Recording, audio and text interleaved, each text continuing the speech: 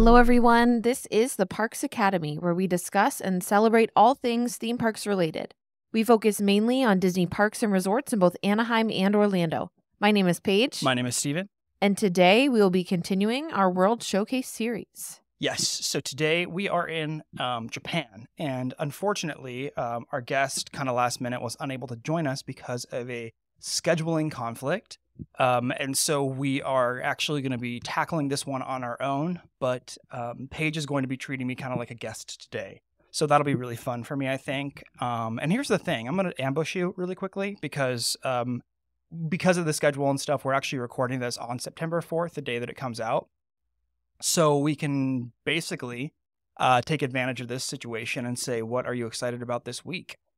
Ooh, Did you know I was going to do that? No. Yeah. We haven't done this in a while. Mm-hmm. What am I excited about this week? I am excited about the fact that we have renovated our daughter's room and are working on swapping the nursery over for our new little buddy. Yeah, I'm excited about that. Super fun. In fact, we were out today running errands, picking up stuff for our little boy's room. We got a ceiling fan and some paint for a couple projects, so it's fun. We're really getting close to our due date, which is why we have so many stockpiled World Showcase episodes. Yes. Yeah, really exciting. I am excited about two things. The first one, well, I guess the first one is that football season starting up again, and so I was a part of a draft with a bunch of family and friends, so I got to do that last night, and that's a lot of fun. Fantasy football is pretty cool. It's kind of nerdy, but it's also kind of cool at the same time. That's one thing, but I will not belabor that. What I will say that I'm really excited about is we've made a lot of new friends through through this World Showcase. And even though we recorded almost every single one of them already, looking at them now and kind of anticipating their release and the ones that have already come out, we've had new friends and some return friends on the show. And so I've really enjoyed that. And that has been pretty exciting and pretty fun. It's been really fun to make some new friends who either have podcasts or who are huge Disney super fans or just have a love of the parks in general. So yeah, it's been awesome. I am bummed that we don't have the guest today, but like you said, I'm going to treat you like you are the guest, and I'm going to run the show today. By all means, let's go for it. All right. So I'm going to kick it off with a question, as I do, and I'm going to ask if you have any specific memories from the Japan Pavilion. Yeah, so I have one very specific memory of the Japan Pavilion, and I think that you are going to mention it, but I will go ahead and just get there before you.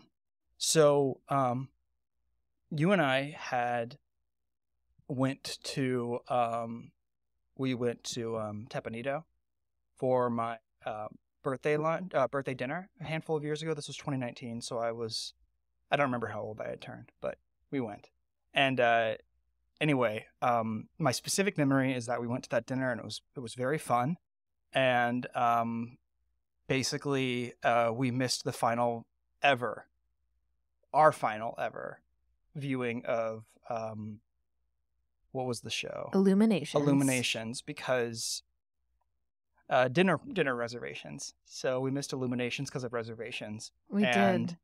I felt really bad, but that memory sticks in my head because we did watch it from all the way up on the steps of Tepanito, and it was really nice. Even though we didn't get our front row seat, it was still kind of a fun experience. We saw the tail end. It was the very end. But that is a great place to watch. I was actually going to mention, I think we've mentioned that story a few times on the podcast, but one thing I was going to mention is that it's a great spot to view the Nighttime Spectacular from, which now is Epcot Forever again.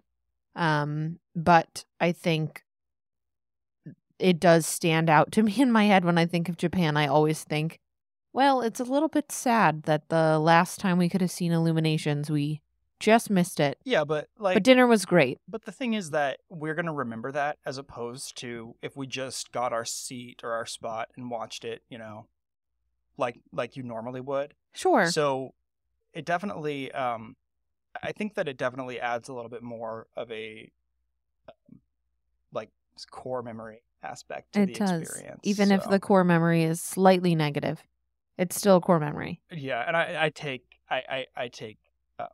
I take full responsibility for that. It's okay. We celebrated your birthday, and we'll talk more about the restaurants when we get to dining, but it was a delicious meal, so worth it. Worth it, indeed. All right, let's talk a little bit about the history and the layout of the Japan Pavilion. Are you going to ask me about my first time at Epcot, or? Well, do you remember your first trip to World Showcase? I thought we covered that in our very first episode. Just joking with you. Yeah, I do. It was with you in 2017. I had a great time. Yes, good. Go ahead.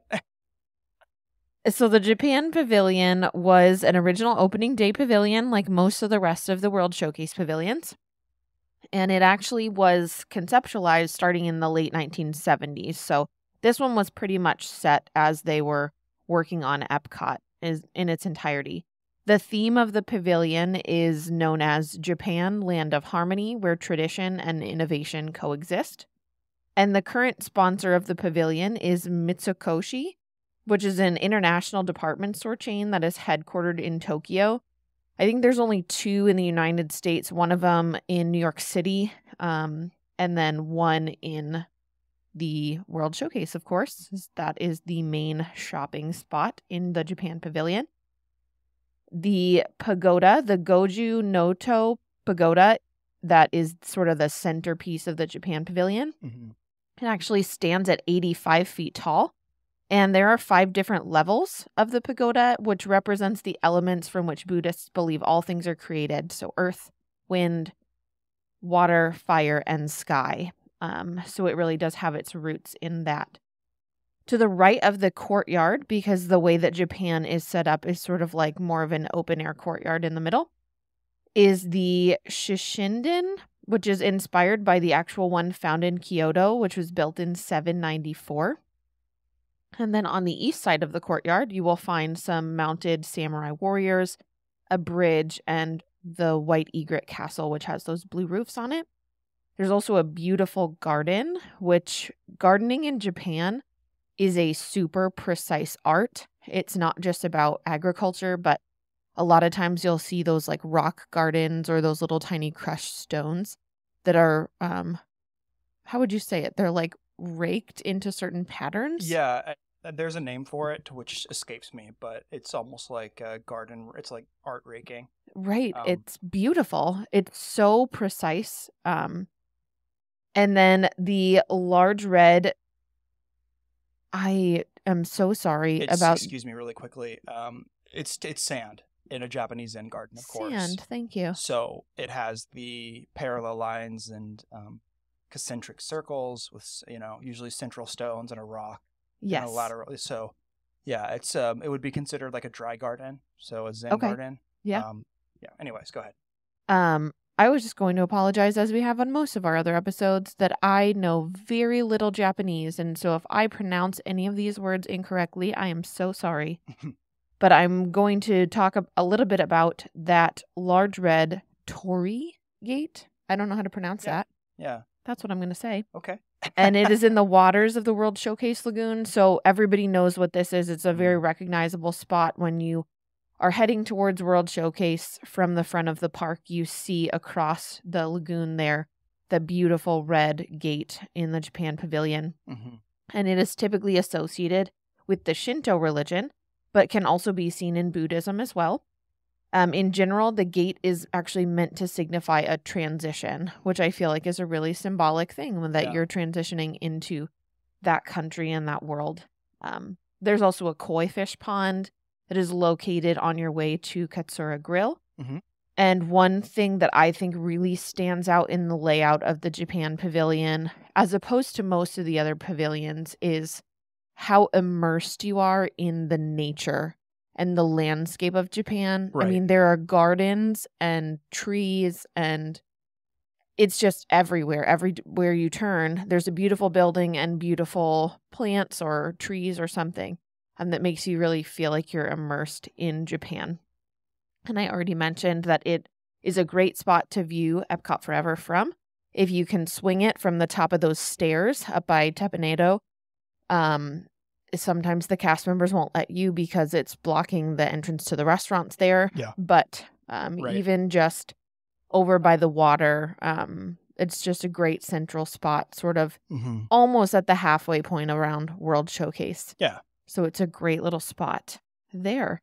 So let's talk a little bit about dining, because there's a whole lot of dining in Japan. Oh, yeah, so much. Which I didn't really realize, because I think we've only eaten at one restaurant, Teppan-Edo. Mm-hmm.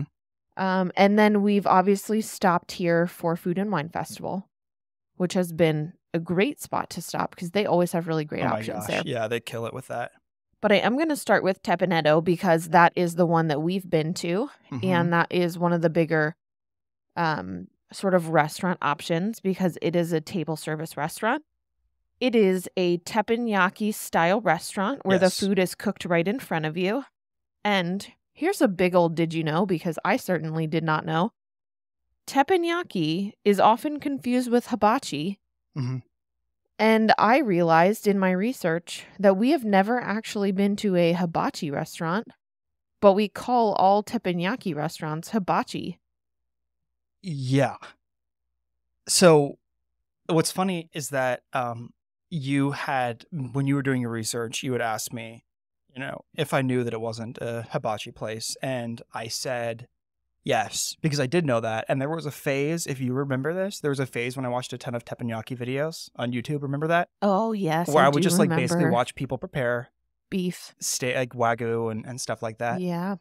So I think,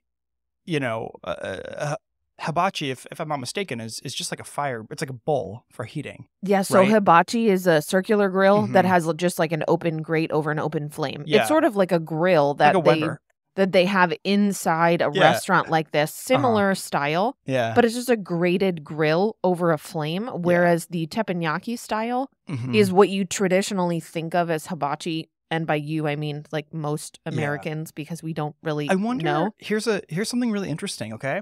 You know how like a ton of restaurants are called like bar and grill? Yes. So I wonder if that's kind of like the American equivalent, because I Googled hibachi and there's dozens and dozens of, we're in northern Baltimore, right? There's dozens of things that come up and it's like samurai hibachi, like, hibachi express, stuff like that. And so it's basically like all of these names that just have to do with that.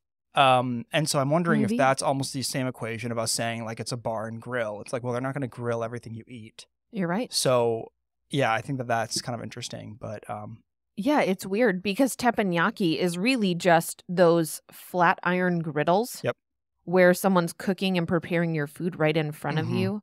So yeah, it just often gets confused with hibachi. And it's like derived from, so teppan is the word for metal plate on which it's cooked. And yaki is Japanese for grilled, broiled, or pan-fried. Okay. So teppanyaki together, that's kind of how they end up using. Yeah. So they're frying and grilling grilling on a flat metal plate. Yeah, makes sense. Wow. Yeah. And I guess that ties in too with the name. So the Teppan-Edo, the decor and the theming of the restaurant actually represents the Edo period. It described it as the vivaciousness of the Edo period. And I did a little research about the Edo period, and you all can feel free to do your own research because it was a lot. Yeah. Just a lot of history about,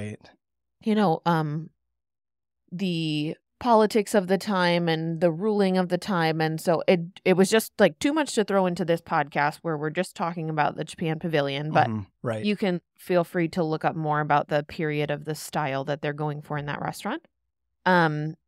The food there, obviously, when you go to a teppanyaki style restaurant, you're getting things like steak, chicken, shrimps, scallops, veggies, all off of the griddle there made in front of you.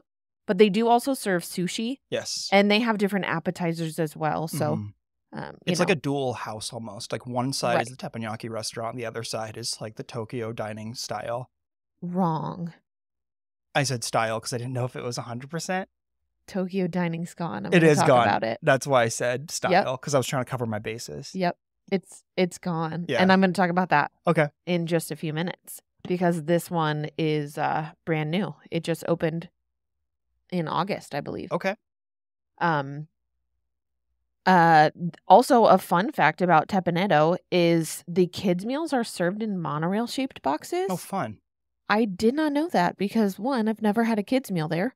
But two, I don't know that we've ever had a kid at our table. Yeah. Because usually, you sit at a table with, I think it's 8 people.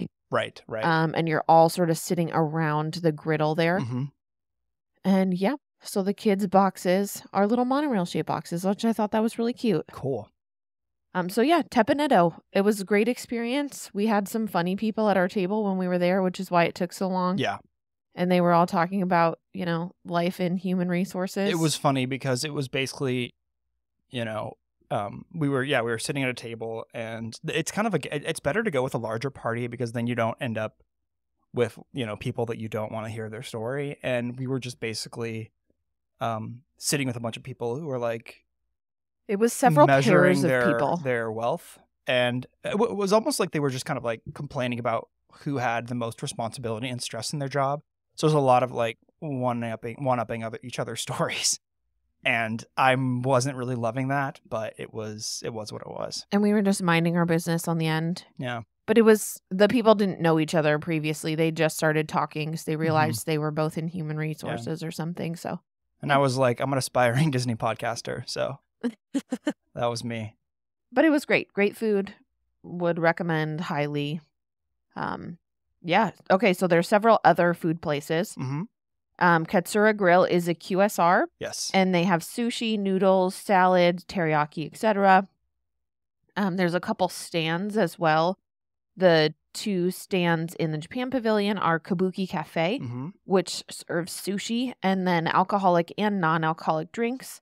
They also serve shaved ice, which is pretty popular, and never had or even seen this one, but evidently it's a big thing. They serve a beer at the Kabuki Cafe with frozen beer foam on top. Oh, interesting. I don't think I've had that either, but it sounds kind of fun. You should look up a picture of it because it looks like where was this you said? Almost this like was butterbeer. At Kabuki Cafe or Kabuki Cafe. Okay. I can't remember the name of the beer, but it's a beer with frozen beer foam. Interesting. Frozen draft Kirin beer? Yes. Oh, it looks like a Dole Whip. It looks like almost like a Dole Whip float or like a butter beer in Universal. Kirin beer in Japan. Interesting. Yeah. So maybe I'll have to try that So you can next actually, time. from what I don't know if this is outdated or not. Oh, this is from 2012, so it probably is outdated. That's cool though. I love that. I really think that's you really should try that next time because that would be really good on a hot day. I definitely would. We'll talk about it, but this is definitely a resort or a pavilion rather that I would love to spend more time in.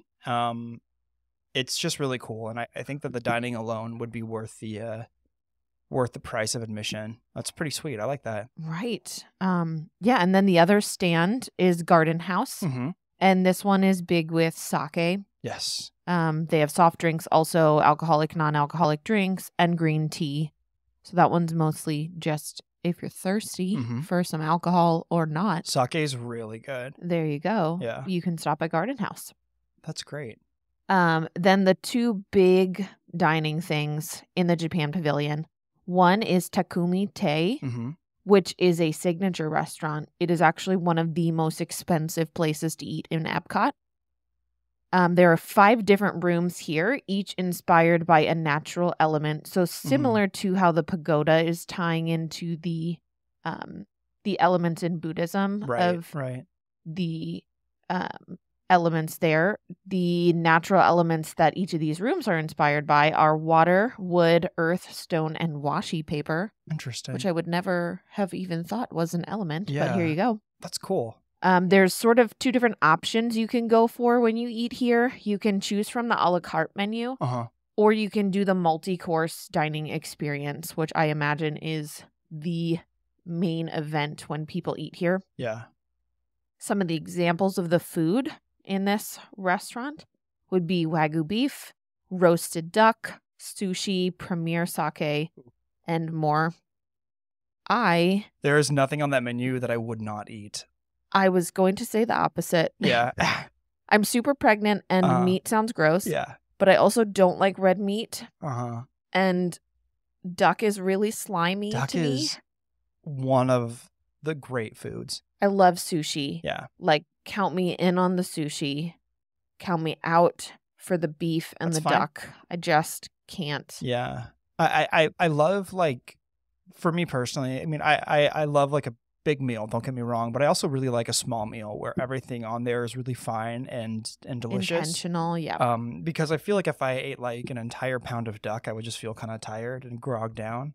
But if you have like a little bit, like I'm looking at some of their plates and stuff. Well, because it's such tasting fine menu, dining, like, yeah. I imagine it's small portions because usually really fancy restaurants have small portions. Right. And that's preferable to me anyway. But this looks great. I mean, I would absolutely 100% eat there. This sounds like your kind of restaurant. Oh, yeah.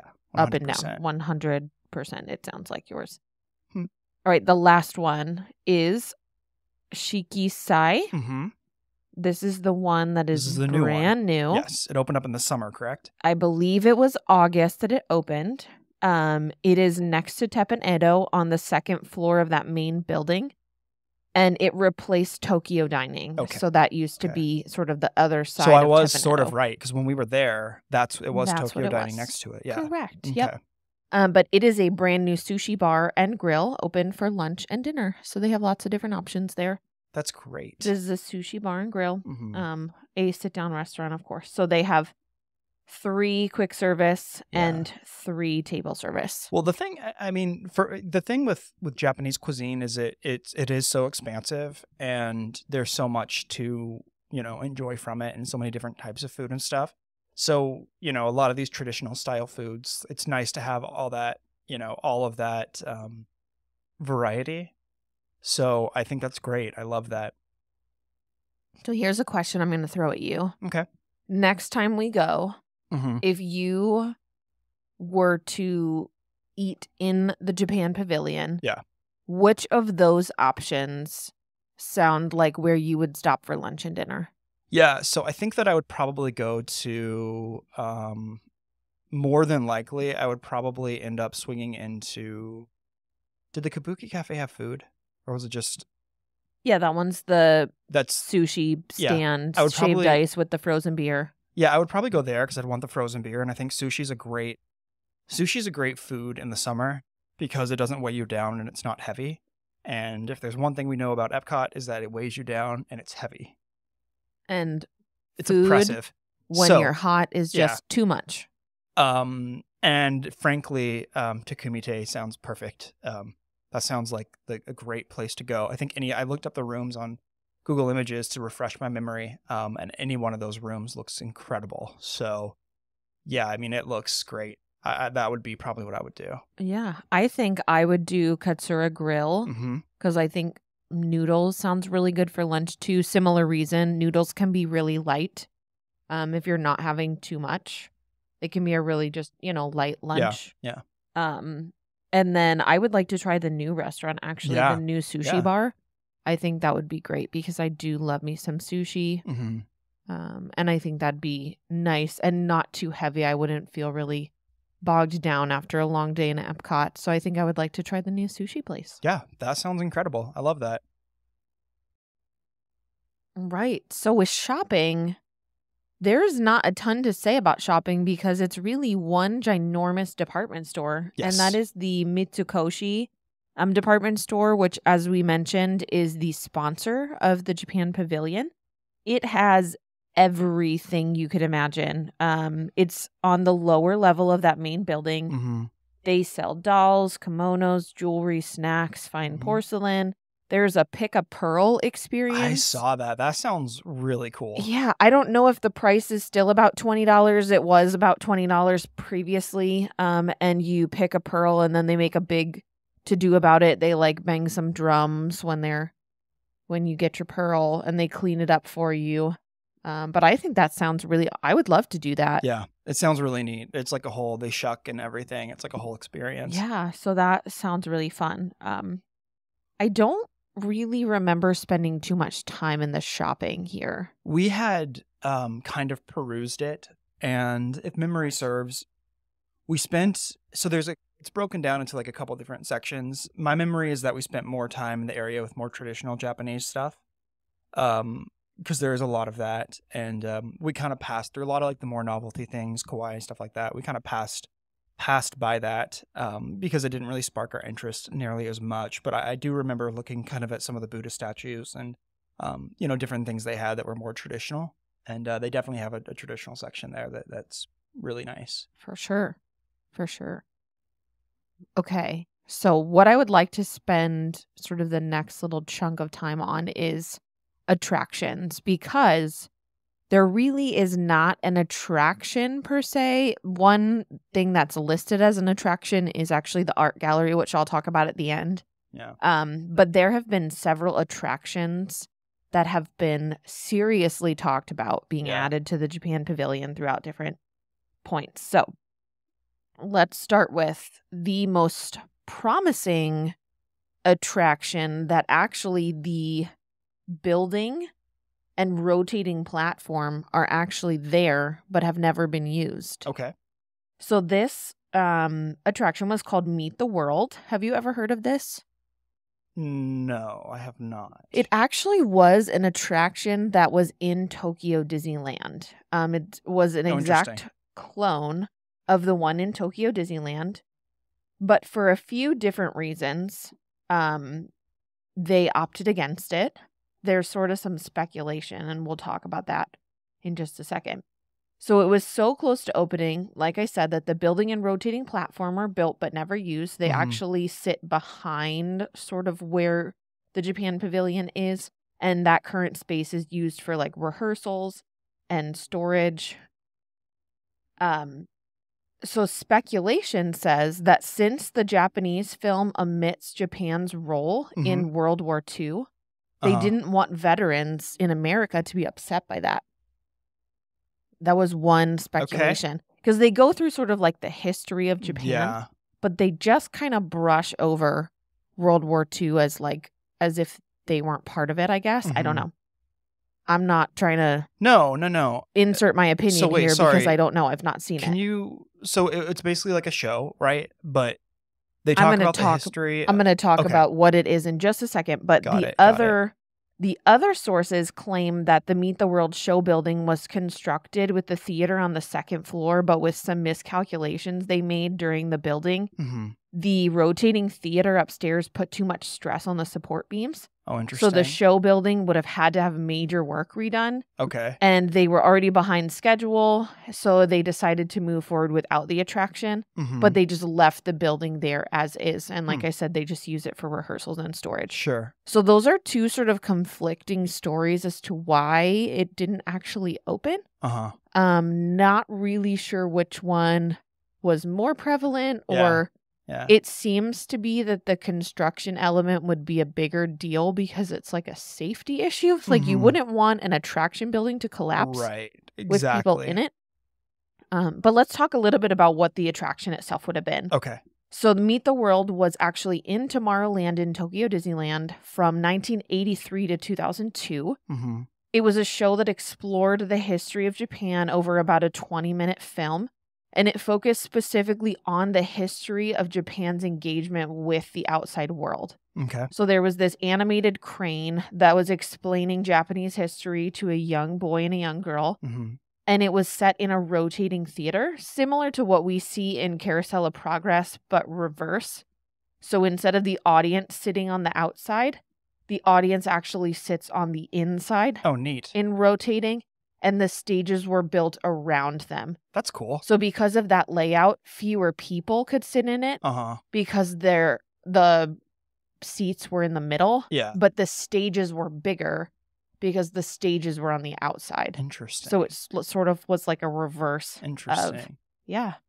And then the Meet the World song that was featured in the attraction was actually written by the Sherman Brothers, of course. Oh, yeah, of course. And the animatronics were all built in Central Florida and then shipped over to Tokyo. Interesting. This almost seems like kind of a Carousel of Progress, American Adventure kind of thing. Yes. That's cool. I'm into that. Yeah, so not exactly sure why we don't have it. Maybe it was safety. Maybe it was to not upset the Patriots. I don't know. But we don't have it. The building's still there, though. So when we bring it back, when we pretend we're Imagineers at the end of this episode, right. we know we have a space to do it. Interesting. Okay. I mean, that would have been neat. Yeah, that would have been really interesting. The other big idea was talked about for years, and you actually mentioned this one at some point. I believe it was during our Parks Icon series. Okay. That they had talked about an indoor roller coaster similar to the Matterhorn bobsleds. Yeah, Mount Fuji sort of thing. Yes, based on Mount Fuji.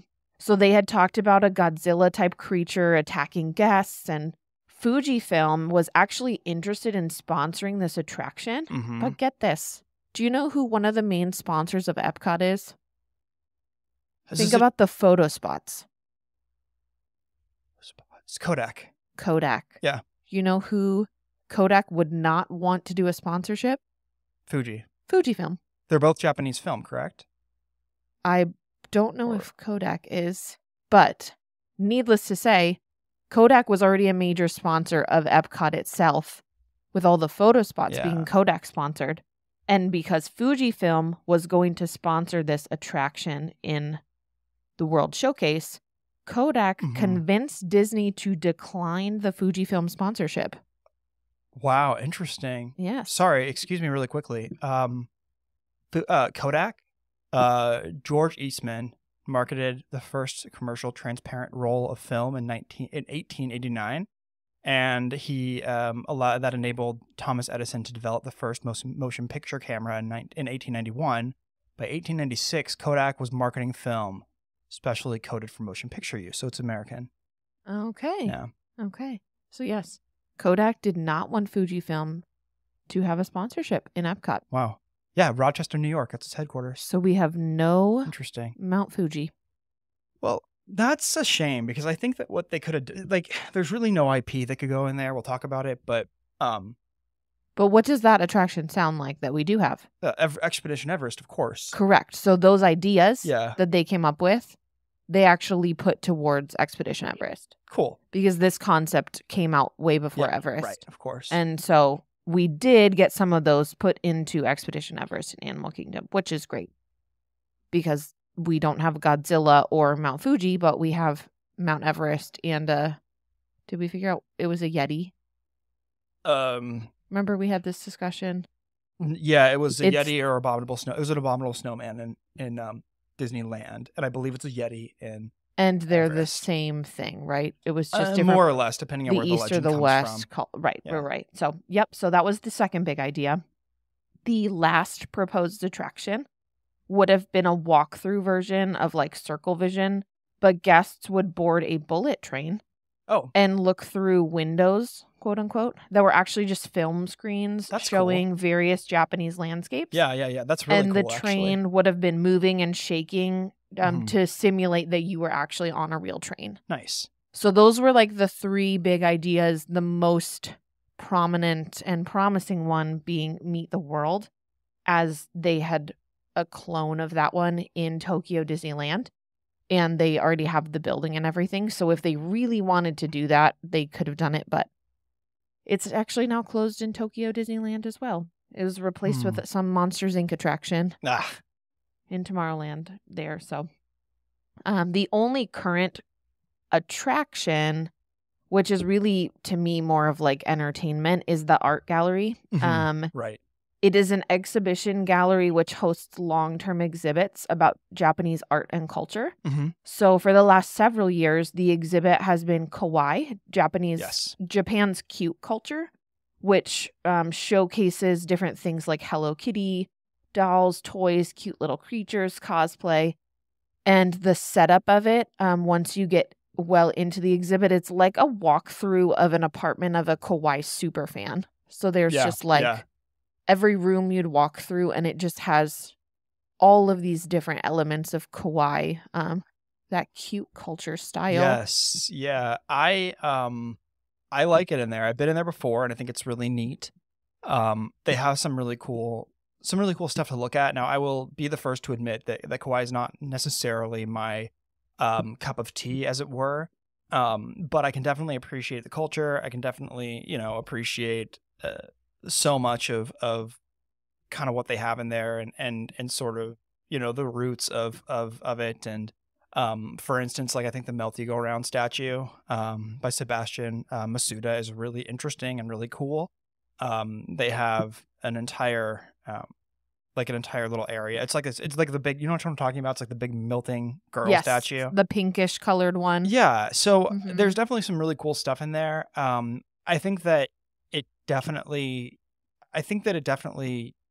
has its place because of how like important Kawaii has become to the influence of the world. So like we were talking about how it's not really necessarily our favorite genre of art or something that we are personally drawn to. But like we like pop figures and they wouldn't exist unless Kawaii existed. And like emojis would not exist unless Kawaii existed. So many things that people really like really can stem from the influence of that very heavily rounded, cutesy sort of style. And like so much of even American culture is touched by that, like the direction of, I could name like a bunch of things that are in our house currently that our daughter likes that are based on that, like our, what are they? What are those little things she has? The little foods that are squishy, Squishmallows? Oh yeah, So Squishmallows. like Squishmallows, like a lot of the very rounded, cute style of Disney characters. Yep. Pixar really started moving toward that, and like Monsters Inc. days, where everything became kind of cutesy and artsy, and then that's been a lot of like what they do for all their films, like the Disney Emoji Game. That's all kind of, you can tell there's a huge Kawaii influence there. There's a ton of Disney merchandise that is themed in this style. I mean, there's so many different brands that have really capitalized on that, and Disney sells it. And then people also, obviously, retailers have picked up on that as well and get licenses to use Disney characters and make these sort of things. And illustrators and books and artists really pull from this style as well. So there's no doubt the influence this style has had on the international as well. The Disney Munchkins and stuff. I mean, there is so much Disney stuff that stems from that. Yep. Yeah, it's cool though. I mean, again, it's not like my all-time favorite style. I think it's a little bit too cute for me. But I can definitely see its importance culturally. So yeah, I think it's a nice thing for them to have showcased in the Japan Pavilion, because people might not necessarily know the history or even that has a name. I mean, people could clearly see, that we see things like Hello Kitty and know that it's become this international phenomenon that really seems more popular in countries like Japan. But to see really like the history and the evolution of this Kawaii style is really interesting for people. It's educational to be able to walk through something like this. And we talked about this before, but this is like the perfect opportunity to jump back on it. Tokyo Disney Sea has like so heavily embraced the Duffy Bear. And so they have like Duffy and all of his friends. There are so many different types of little characters. Like Duffy is basically everywhere. They have like Shelly May, the Disney bear. And these characters are just like, they are as big as seeing like Mickey Mouse. Right. Well, it really took off in Japan compared to the United States, right. I think. And so much of that does have to do too with that cute kind of art style and culture and stuff. For sure. So it's fun. I mean, it's fun and it's lighthearted and it's great. Yes, absolutely. The only other big thing to note about the Japan Pavilion would be that Japanese drum show. Yes. The Matsuriza, and that is in front of the pagoda, which you can hear pretty much like almost all the way around World Showcase. You can hear it at least halfway around World Showcase. And they usually play several times throughout the afternoon, like once an hour or something like that. But if you've not had the chance to hear this, it is phenomenal. And it's just, I mean, you can be, like I said, anywhere in the World Showcase and know when this drum show is happening. Yes. It's just really amazing. So that's like the big entertainment thing there. So that is what I have about the Japan Pavilion. A couple questions for you as we sort of wrap up this Japan Pavilion episode. Would you add, change, or take away anything in sort of the Imagineer role? And before you answer that, we talked a little bit about some IP sort of in the other episodes. And really the only IP I can think of that is like pseudo-Japanese would be Big Hero 6. Yeah, I have thoughts about that. Well, because I say pseudo-Japanese because it takes place in a fictional place. Yes. Like San Francisco is not real, but clearly you can tell in the naming of San Francisco that there was some elements tied to both San Francisco and Tokyo. Yeah. Yes. So I think there's a couple thoughts that I have about it, and if you will just, humor me. I think that they have done a really nice job of not going the obvious route and having a lot of Tokyo stuff.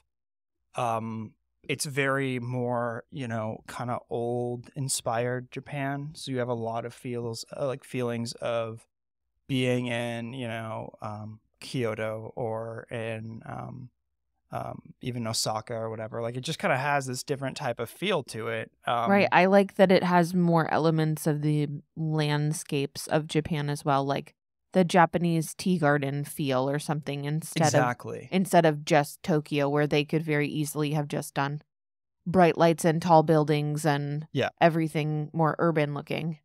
Right, exactly. And so as I look at it and I kind of think about, the way that it's set up, I think they've done a really, really nice job of it. Like, I don't know. I don't think that I would, I don't really think that I would take anything away. I think if I had to add anything, though, it would be like one of my dreams. I've never been to Japan, and I would love to change that. I do not want to go to Tokyo because the population there is 14 million. And the next most populated place roughly is Yokohama with 3.8 million. So Wow. it's they really pack them in there tight. I would love to go to Kyoto. That's somewhere I would love to visit. Nikko, I would love to visit, but probably one of the places that I would like to go to the most would be Kamakura, and that is the seaside Japanese city. It's south of Tokyo, but it's like the political center of medieval Japan, modern day Kamakura. It's basically like a prominent resort town, and it has a lot of like Buddhist Zen temples and Shinto shrines and things like that. It does have the great Buddha statue, like the enormous Buddha, that I would just love to see and photograph and stuff. So I think that if they were to add anything, I think that aspects of Kamakura would be really interesting. But I don't suspect that adding an enormous Buddha there would really be the move because of how large it is in scale. Sure. They do have other nods to sort of the Buddhist roots that is very popular in Japan, like with the pagoda and the gateway. So I do think that they have nods to some of the religious ties and cultural ties to many of the people of Japan, which is nice to be able to kind of see those elements of the culture incorporated. Honestly, I think the food has so much to offer. And having the one ginormous department store is actually really nice because then you just go in one store. You don't have to like go into several different stores. Right. The only thing I think it's lacking would be just maybe if they turned that building into some sort of attraction. And I wonder if they couldn't just do some sort of, I don't know, like I'm thinking almost like a Star Tours-esque. Where you get inside of a ride vehicle and it feels like a 3D or 4D simulated experience. I don't know. I just think the technology in Japan is so innovative that it wouldn't even have to be some sort of Disney IP. It could be like something like PhilharMagic almost, where you use a character like Donald Duck and have them, exploring Japan and getting lost and something like that. But to have such a big space already set aside, because we don't really have any other attractions like Star Tours. So bear with me for a minute, because I'm going to go, I'm actually going to go away from the Disney IP for a second. Go for it. We've talked about how neither one of us really think that Big Hero 6 would be a good fit, and this follows the Big Hero 6, San Francisco opening literally this week in DCA, which is exciting and great. I think that if they wanted to add anything in, they should add some Studio Ghibli IP.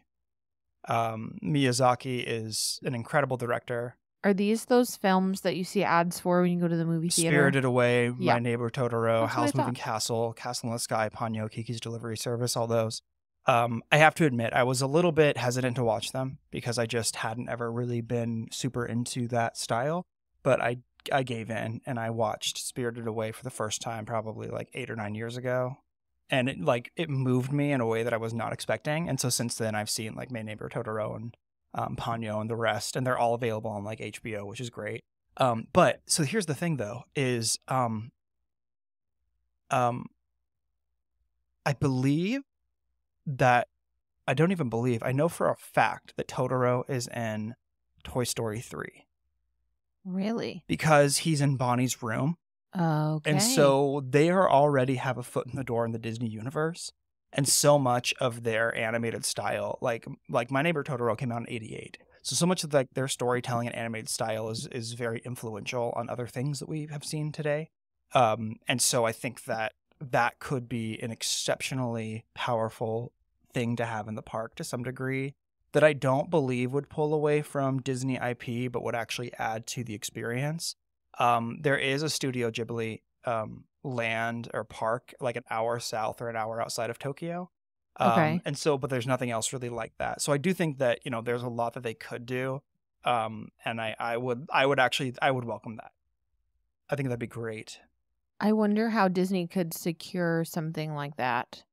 I mean, again, it was in the cartoons, so it was in Toy Story, so I don't know what more they would have to do. Yeah, but I don't know. Like they could do something with like a cat bus, if they wanted to do a ride. But I even think like a meet and greet would be fine. Sure, if they sure. do I keep going back to Totoro, but if they did like that, or there's a lot that could be done with that, I think. So yeah, as you were saying that, I was thinking too. I wonder if there's another attraction in either Tokyo Disneyland or Tokyo Disney Sea that we don't have anything like it here. Yeah. That we could maybe, borrow from or place in the Japan Pavilion. Just because getting to Tokyo for people who are close in proximity to Walt Disney World, like we would love to do Tokyo Disneyland and Tokyo Disney Sea, but it's really far from here. I mean, when we lived in California, not as much, but now that we're out here, it's definitely yeah. quite a bit So farther. I just we may get there someday, but the odds are fairly slim, and so I think it would be really cool to be like, here's a taste of Tokyo Disneyland, or here's a taste of Tokyo Disney Sea. Like, check out this ride and how cool it is. Yeah. And now it's giving people that buzz to be like, oh, I really want to go see what else Tokyo Disneyland has to offer. Or I really want to go see what Tokyo Disney Sea has to offer after doing this one attraction. You know what I mean? I feel like there's room for that. And it would be really smart on Disney's part to get people excited about another Disney park somewhere else around the world. Absolutely. Plus, it would benefit Japan and their tourism, which I'm sure they already have really good tourism because there's so much to do and see, whether it's not just Tokyo, but several other areas of the country, like you've mentioned, for kind of different things. But yeah, I think that'd be a really good idea too. Yeah. The number one thing that I would love to see in Japan is simply the giant Woody from Toy Story Mania, where you have to walk through his open mouth. Oh yeah, that kind of freaks me out. That's incredible. That's like the one thing that I would love to see. That's the one thing that freaks me out, is having to walk through that giant Woody face. Right. Right. Yeah. Is there anything else you wanted to add or change or take away from the Japan Pavilion? I think it's great as is. Yeah, I think it's great as is. It's an exceptional part of the park. It is very respectful of Japanese culture. It doesn't try to do too much, but at the same time, it's not giving you too little.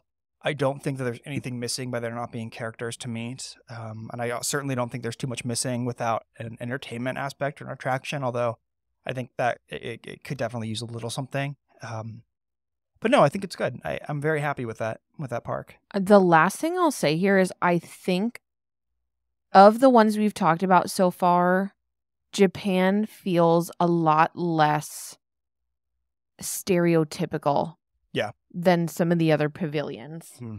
Like, I don't walk in and just get bombarded with like, oh, of course we're seeing that. Yeah. You know? Well, and you had mentioned like the koi ponds, you know? I mean, there's this huge garden that you're able to kind of wander through, and artwork of bamboo, water features and stuff that makes such an impact upon visiting it.